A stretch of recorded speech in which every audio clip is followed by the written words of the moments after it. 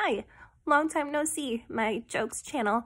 So I had this thought the other day how we're entering winter and people are starting to wear scarves because it's that time of year.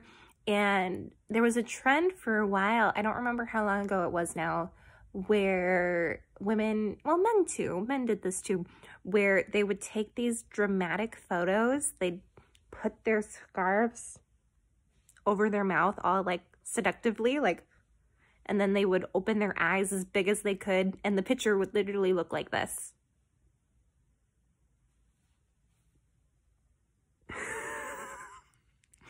And I was just thinking about that, and I'm like, I wonder if that trend has come and gone because with the masks, nobody is seeing mouths.